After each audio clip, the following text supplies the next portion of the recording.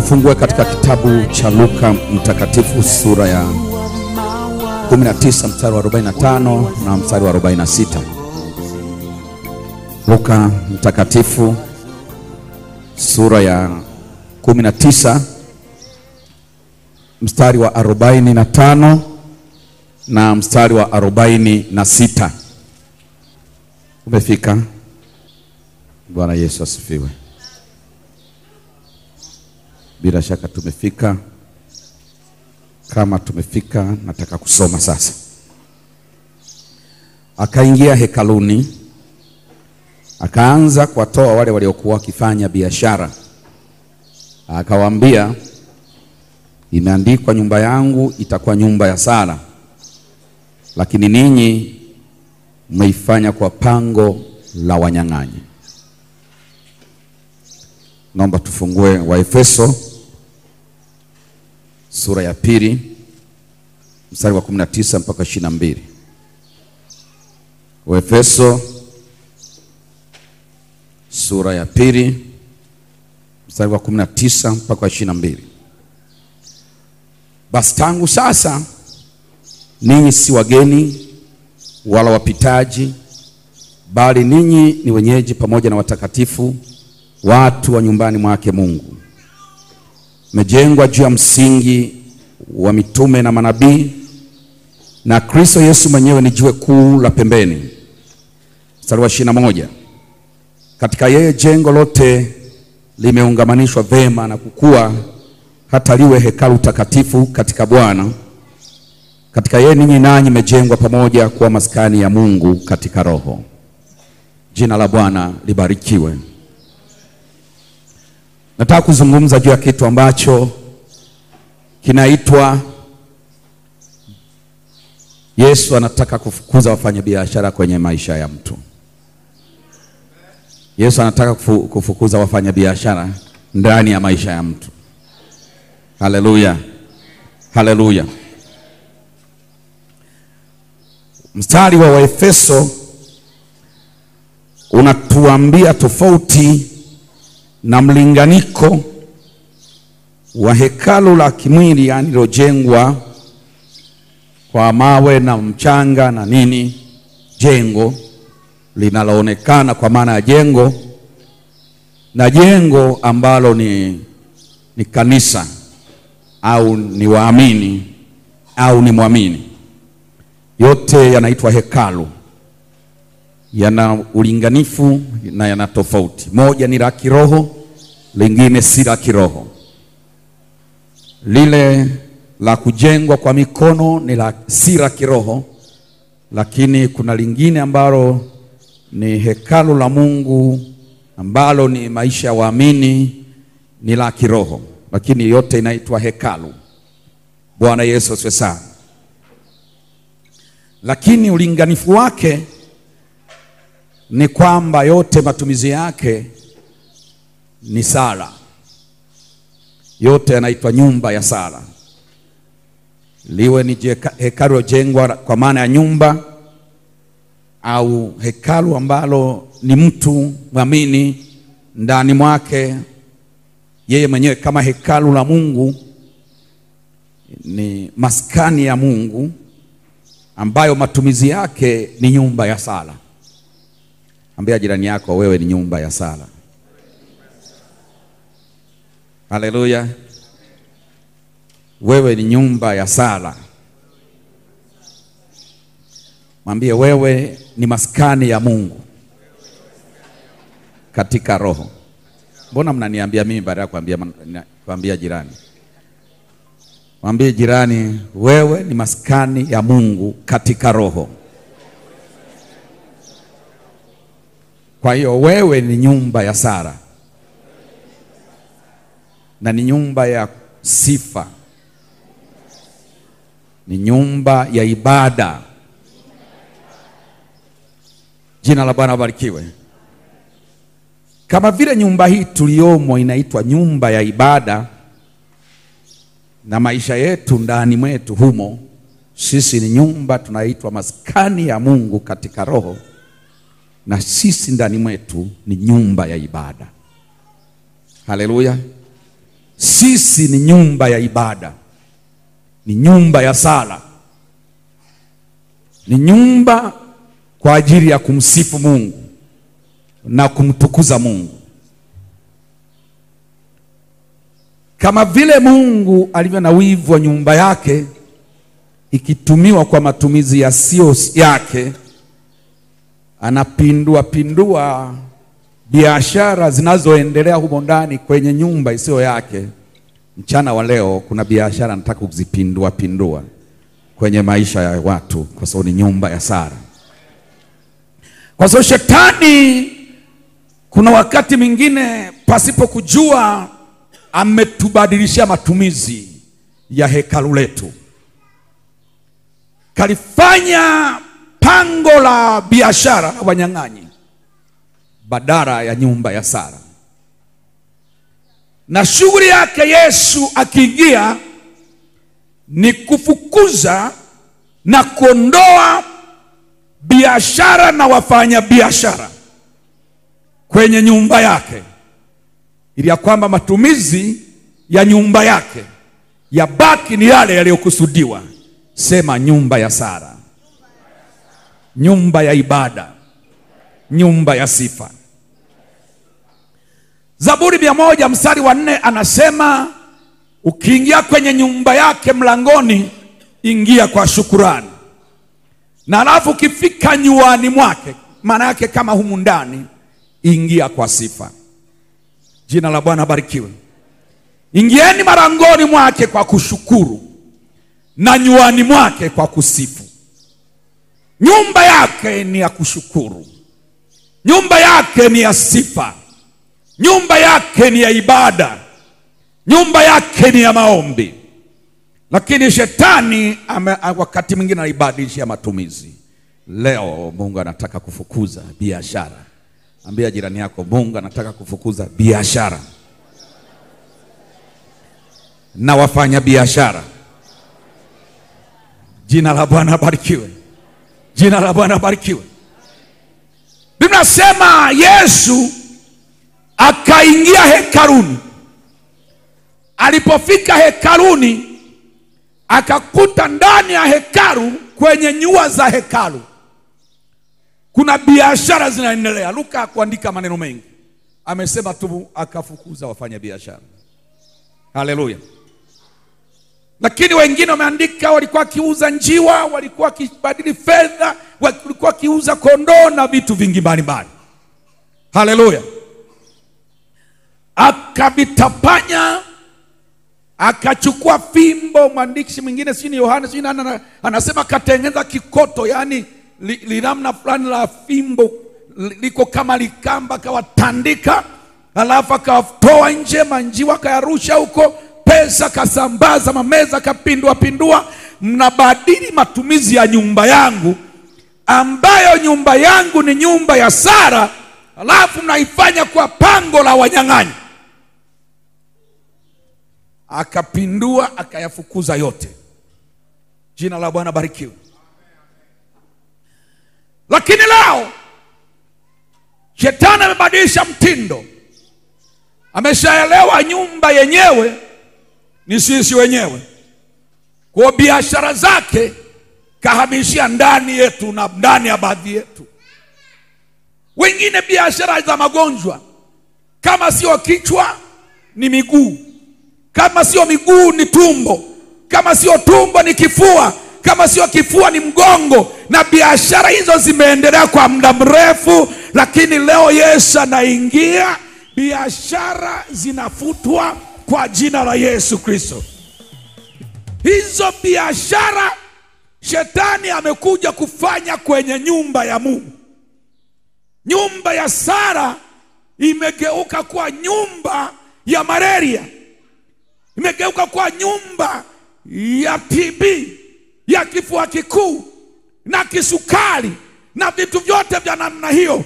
Nataka vinisikie kwa jina la Yesu Kristo.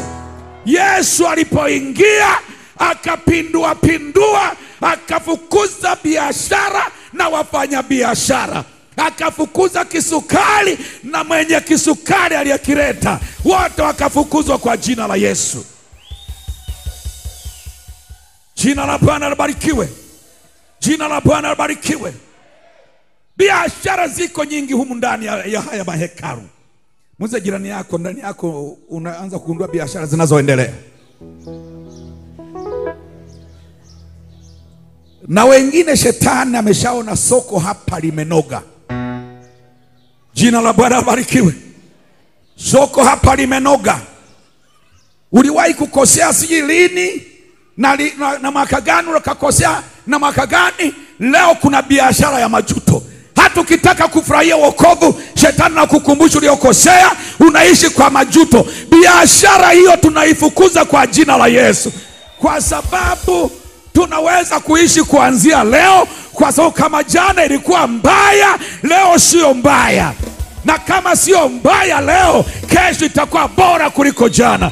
Waliokosea jana, alafu shetani anaendeleza biashara za makosa ya jana. Leo tunafukuza biashara na mfanya biashara kwa jina la Yesu. Biashara na mfanya biashara.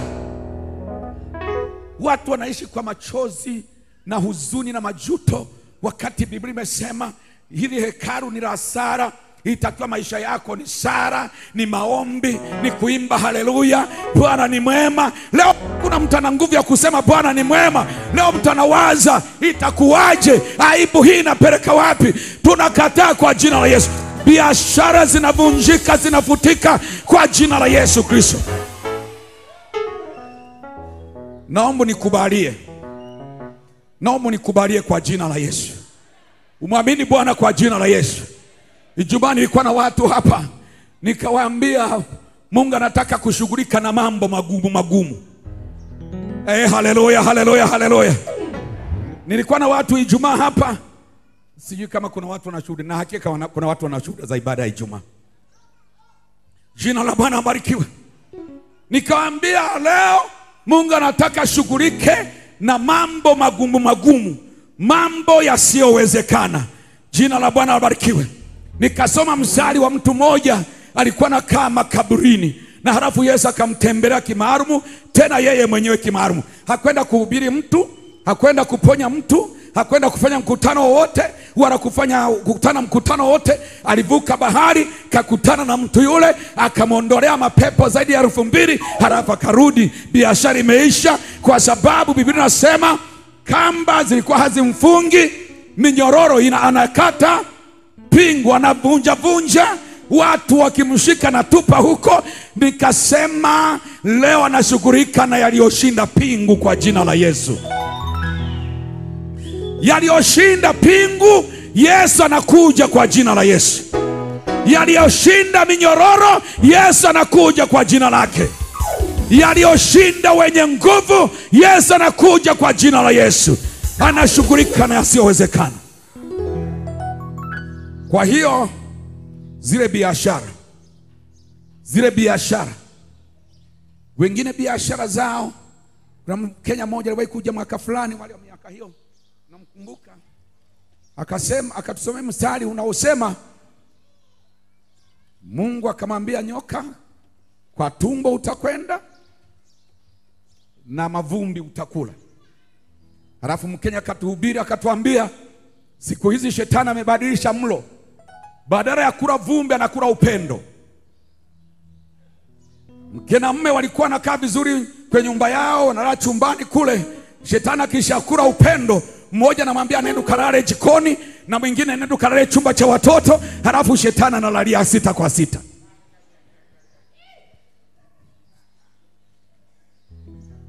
Jina la Bwana libarikiwe. Hiyo biashara mnagombana kila siku, hamuelewani kila siku, mnafinyana kila siku. Shetani amegundua hapo kweni ndio sokoni kwake pa kuleta business yake ya kufinyana kila siku. Leo biashara hiyo na mfanya biashara wote wanaondoka kwa jina la Yesu. Hiyo biashara pamoja na huyo mfanya biashara wote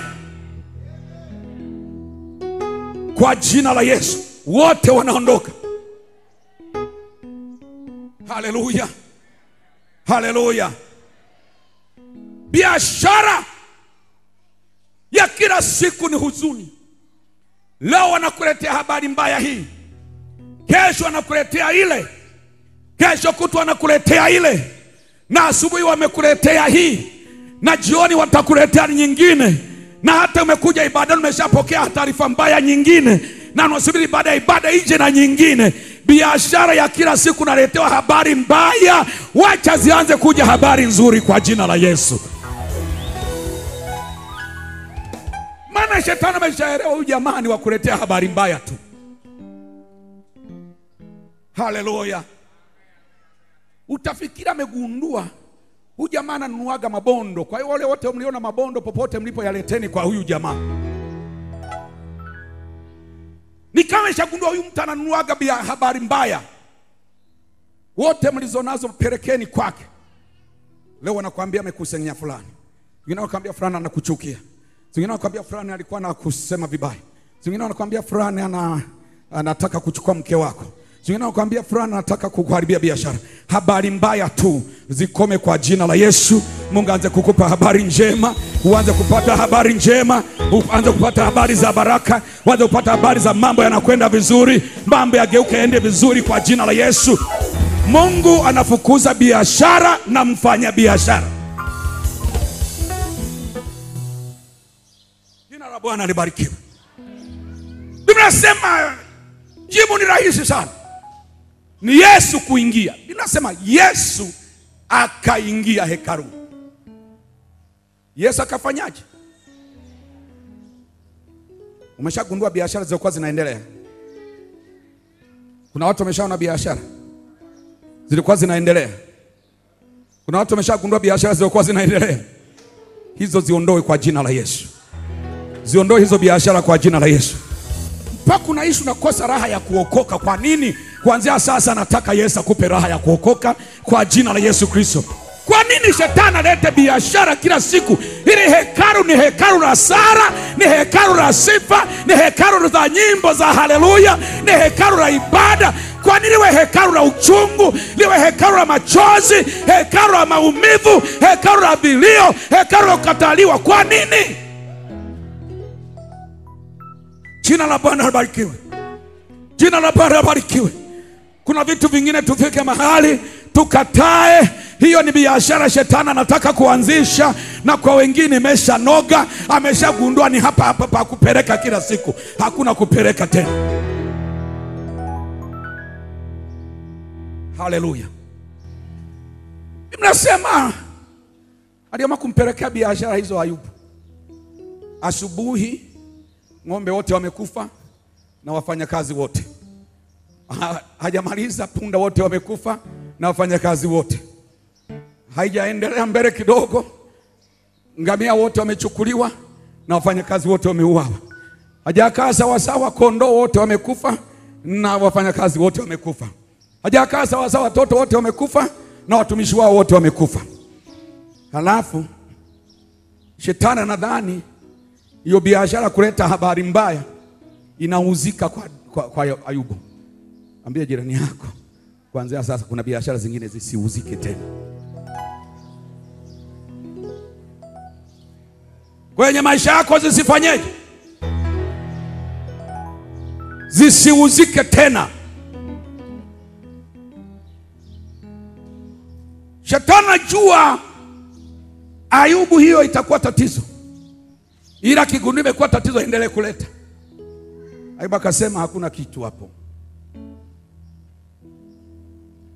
Nilizaliwa ni uchi, nitarudi ni uchi. Jina la Bwana barikiwe.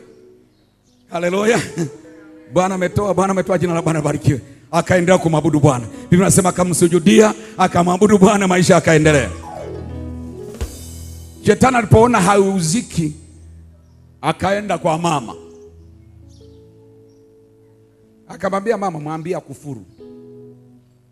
Haleluya. Ili mfe. Akaleta. Ayubu akasema hiyo nayo haingii hapa. Jina la Bwana barikiwe. Jina la Bwana barikiwe. Hiyo nayo haingii hapa. Hiyo nayo sichukui.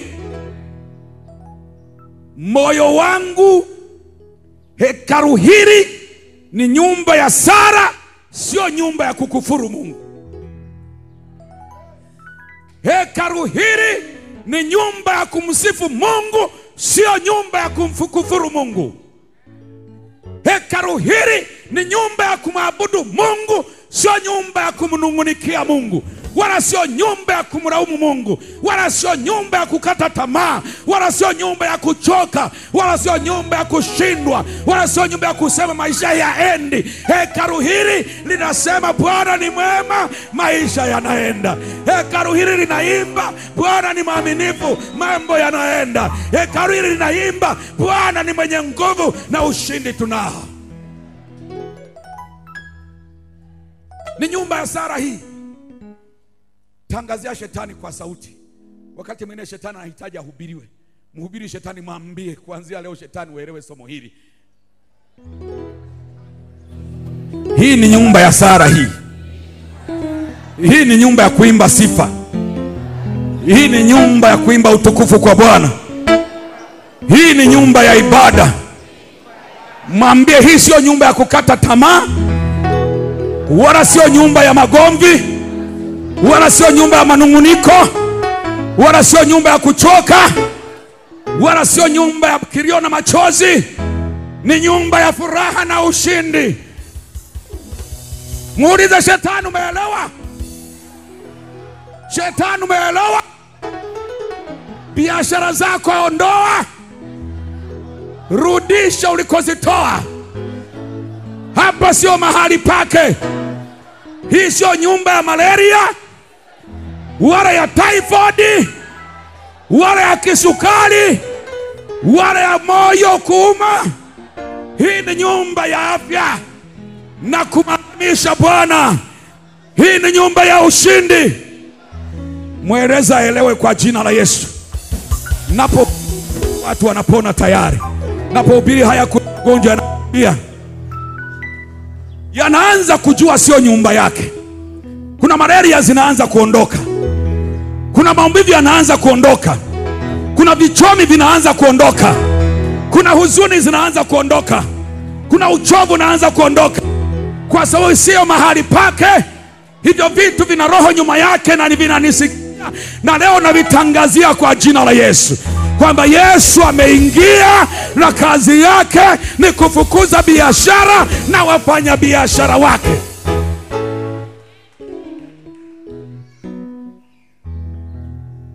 Haleluya. Jina la Bwana barikiwe. Jina la Bwana barikiwe. Hebu nisikilize mtu wa Mungu. Nisikilize. Yesu akutania. Alipokuta nyumba ya Sara watu wameifanya nyumba ya biashara, aliwatoa tu. Aliwatoa. Hakujali hasara watakazopata. Pesa zimagike waokote wengine. Yesu hajali biashara watakazopata. Jina la Bwana libarikiwe. Njiwa waruke na wapotee. Yesu hakujali hasara watakazopata. Aliwafukuza na aliwatandika viboko na akawatoa, na meza zao zikapinduka zilizovunjika yote sawa sawa. Yote akatoa. Muulize jirani yako, wewe una huruma gani na shetani?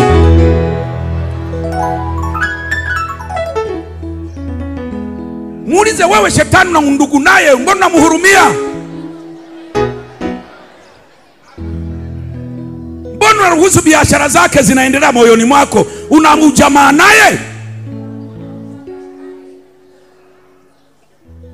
Unanara usinzi, mawazo yamekuwa ni mawazo asubuhi mpaka jioni, usiku mpaka kuna kucha, na kesho mpaka jioni. Simwambie shetani, ondoa haya mawazo. Nataka kufurahia wokovu, nina roho wa Bwana na matatizo yangu yote anabeba Bwana Yesu. Shetani, ondoka na mawazo yako.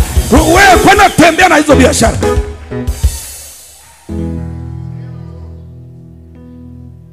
Pako unakosa hamu ya kula kwa nini? Ambia shetani, naenda kula na kulala usingizi. Biashara yako sichukui, bidhaa zako sichukui. Na Yesu leo amekufukuza na unaondoka kwa jina la Yesu. Unaondoka kwa jina la Yesu. Jina la Bwana libarikiwe. Jina la Bwana libarikiwe. Wangapi wanayo furaha leo? Wangapi wanaona ushindi leo? Wangapi wanaona kushinda leo? Biashara za shetani kwa heli. Hii ni nyumba ya Sara. Hii ni nyumba ya nyimbo za sifa. Hii ni nyumba ya kumadhimisha Bwana. Sio nyumba ya masikitiko na huzuni na magomvi na manunguniko. Hii sio kazi yake. Tusibadilishe matumizi. Jina la Bwana libarikiwe. Jina la Bwana libarikiwe. Haya, unaweza kusimama sasa. Yesu yuko kazini, anapindua meza, anafukuza biashara na wenye biashara zao kwa jina la Yesu Kristo. Anafukuza biashara na wenye biashara zao. Inawezekana umeshaziona biashara zao kwa zinaendelea kwenye maisha yako. Bila shaka kila mtu ameshaona biashara zilizokuwa zinaendelea kwenye maisha yake. Jiangalie upya, ugundue kwamba wewe ni maskani ya Mungu katika roho na ni hekalu la Mungu katika roho. Wewe ni nyumba ya Sara, ni nyumba ya sifa kwa Bwana, ni nyumba ya utukufu kwa Bwana, ni nyumba ya nyimbo, nyumba ya neno la Bwana, nyumba ya kuimba utukufu, nyumba ya kuimba heshima kwa Bwana na utukufu kwa Bwana. Kuanzia sasa hivi karibisha Yesu. Mnasema Yesu akiingia anafukuza wafanya biashara. Yesu aingie. Najua umeshaokoka, umeshamkaribisha. Ukaribisha unaozungumza ni mwingine. Ni ukaribisho kuja kupindua meza.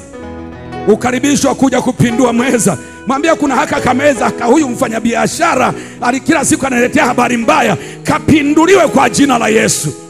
Kapinduliwe kwa jina la Yesu. Kuna haka kameza kila siku kwenye biashara yangu kanaleta hasara kwenye biashara yangu. Haka nako kapinduliwe kwa jina la Yesu. Haka nako kapinduliwe kwa jina la Yesu. Alafu kuna kameza kengine kanauza bidhaa za kugombanisha mtu na mke wake. Kila siku anagombana. Kapinduliwe na hako kwa jina la Yesu. Leo kapinduliwe kwa jina la Yesu. Tu biashara tuate tupinduliwe. Anza kuomba, anza kumwita Yesu. Anza kumwita Yesu. Anza kumwita Yesu. Kila mmoja anza kumwita Yesu. Kuna jambo Bwana, hebu njoni madhabahuni. Njoni madhabahuni mwite Yesu. Kuna jambo Bwana analifanya. Kuna biashara lazima zife. Kuna biashara lazima ziungue. Kuna biashara lazima zipinduke kwa jina la Yesu. Hii ni nyumba ya Sara. Mwite Bwana Yesu. Mwite Bwana Yesu. Mwite Bwana Yesu.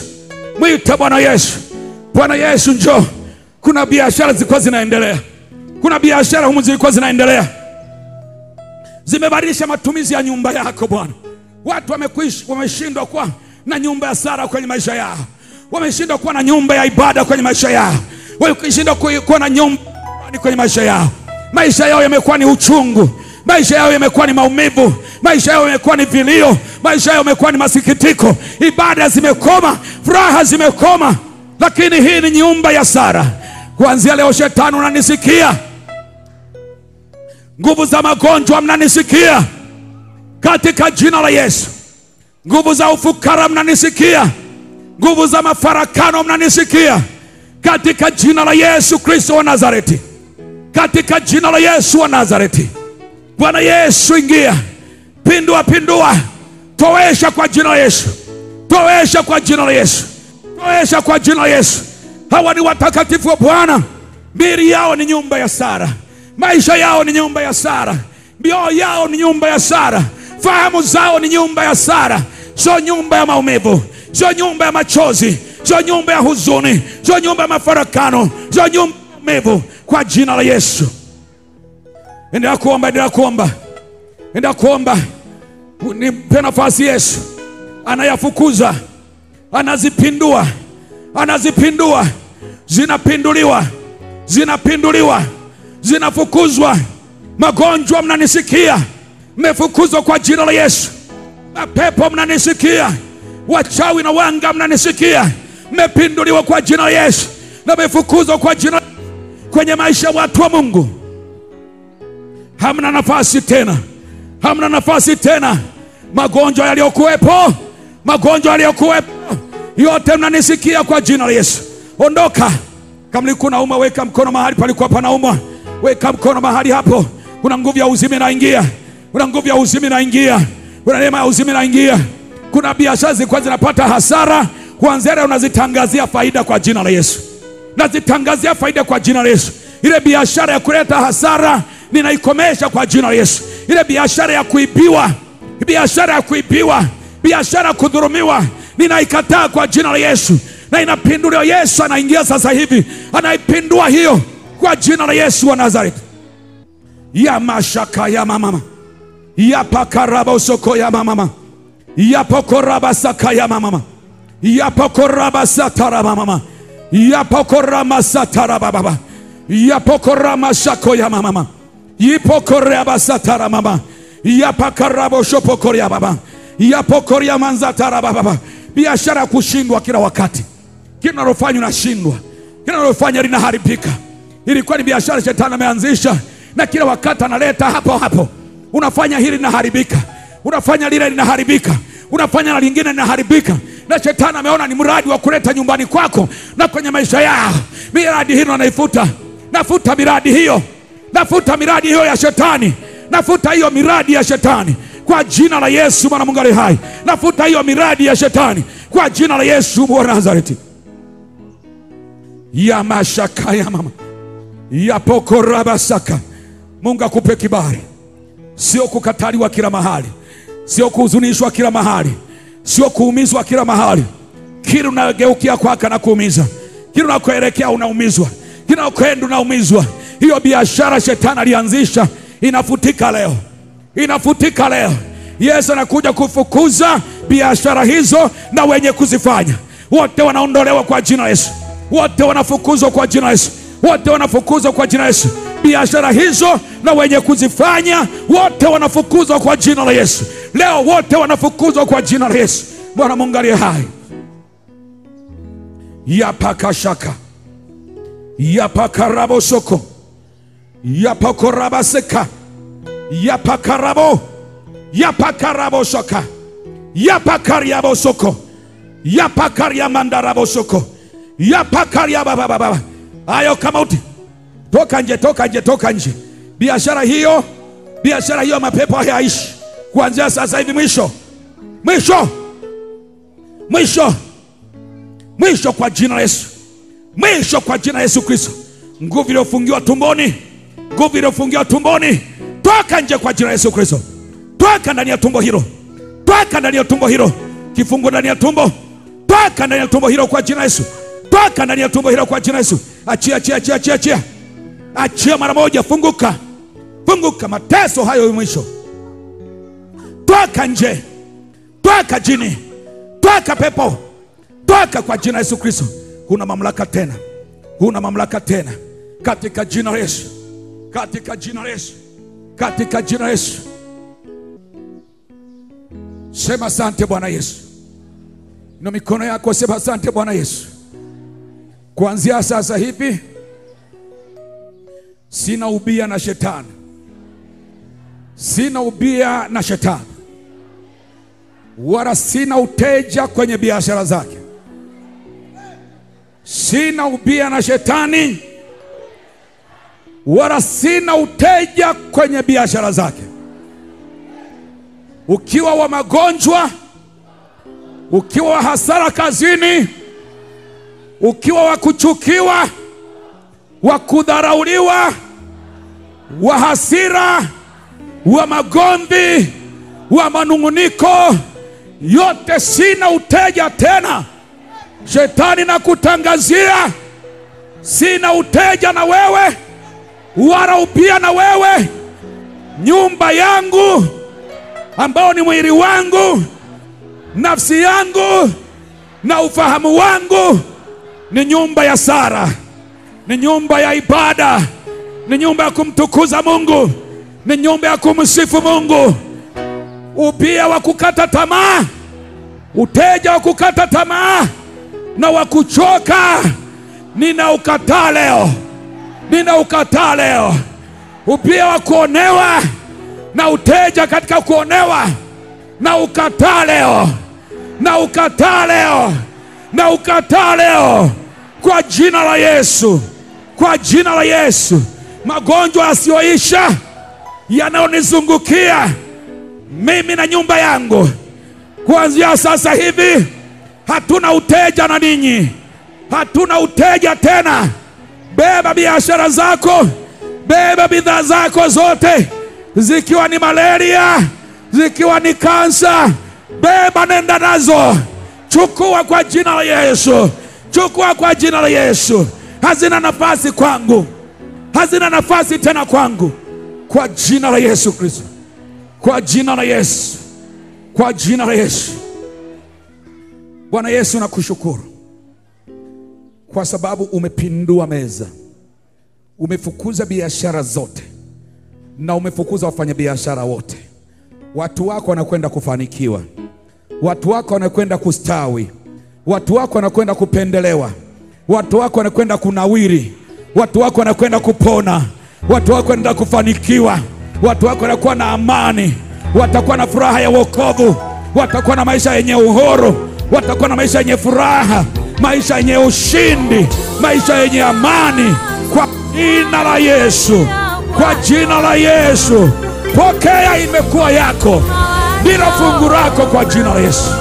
Makofi kwa Yesu. Glory to God. Unayoniwazia Mwokozi ni mawazo